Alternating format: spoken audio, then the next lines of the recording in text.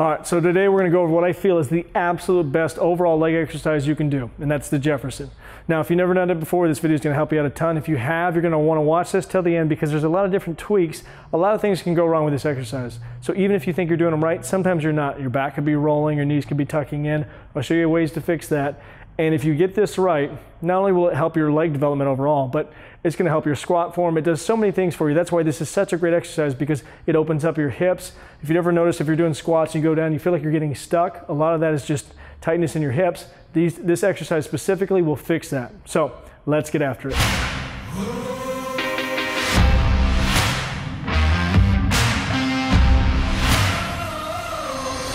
Warm-ups are key on this exercise because it's not the weight that gets you. It's the actual form and it's the tightness in your hips, it's your IT bands, everything that you're working against to start.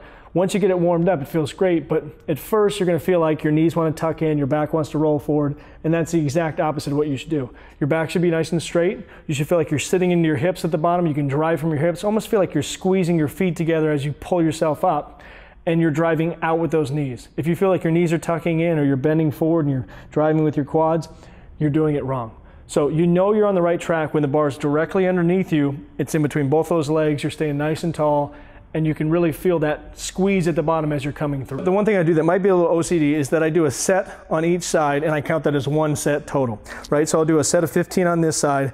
This foot will be facing this wall. This one will be facing the mirror. 15 reps, switch it around. This foot's at the wall. This one's at the opposite wall over there. 15 reps, and that is in total one set, right? Now, the one thing you're gonna watch for is how your feet are set up. So what you wanna do is have your feet far enough apart where you can get a nice deep squat, knees can be forced out, but I wanna make sure those heels are equidistant away, right? So you draw an imaginary line and it's a V that connects and they're just as far apart as each other. You don't have one that's too far back or one that's tucked in. If you keep them the equidistance apart, you'll be able to force those knees out and it'll feel like you're doing a belt squat, but 10 times better.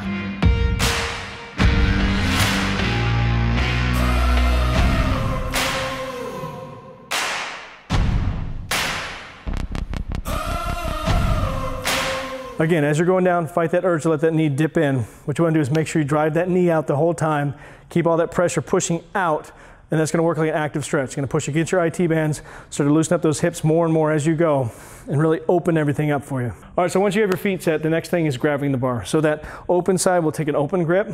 That back hand, which is going to be the back towards the dominant leg, that's going to be a closed grip. The first couple reps, don't go down that far. If you try to do a full rep, you're gonna tilt your back forward, you're gonna collapse those knees. So the only thing you're focused on those first couple reps, knees pushing out, back staying straight. You won't get down that far. I mean, I'll get stuck right there, come back up. So one set of that, and just slowly try to push it lower and lower without losing the form. That's the biggest thing.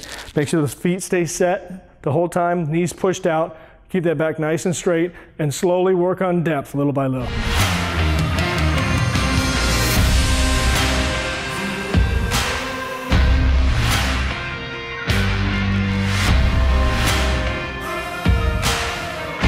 All right, so only when you feel comfortable, only when you feel like you have some power in those legs now, right?